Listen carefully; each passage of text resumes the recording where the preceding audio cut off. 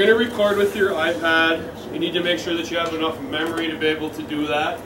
And after kind of playing with the Christmas program video and finding out that we ran out of memory, I thought, well, I don't really know how much memory, you know, a video takes. So I did a little research, and so for iPad 2, and this is, again, this can change. It depends on what's going on in the background, how much sound. There's lots of variables, but in general, it's about a gig for every 10 minutes of video that you're shooting with an iPad.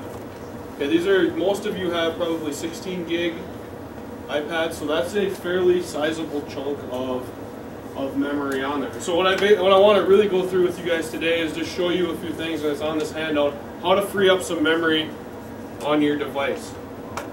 Really what you want to do is go into settings. I mean, I think you all know videos take up a ton of space. If you have a bunch of iBooks on there, those will take up a ton of space. Pictures take up some space, music takes up some space. But the place to usually start is with videos. If you can clear those off, that's good. Different apps take up different amounts of space. But how can you tell?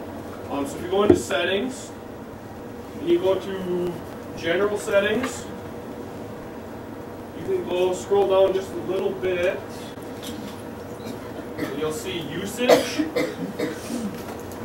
When you go into usage, it takes a minute for it to load. It's going to be right in here, this area right here, where it says storage, used and available. So I could shoot about a 30-minute video. I have about 3.3 gigs available. They are 16 gig iPads, but generally they hold, you know, there's some operating system stuff that we really can't get away from that's in the background.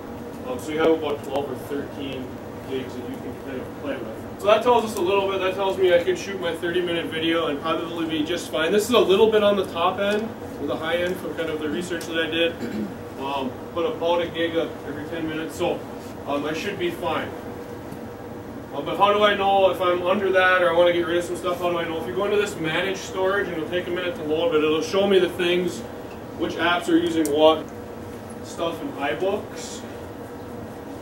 iMovies got some stuff in it, and so I can use that as a place to kind of start. So, you know, if they're iBooks that I bought from the iBook store, I can delete them off my iPad and go back and get them. So for me, that would be the place that I would start. For a lot of people, it's probably in your photos and your videos. That's probably going to be the one that's the most full. You go in there with stuff that you bought from Apple, or that was bought from Apple, like in the App Store or from iBooks, you can get that back.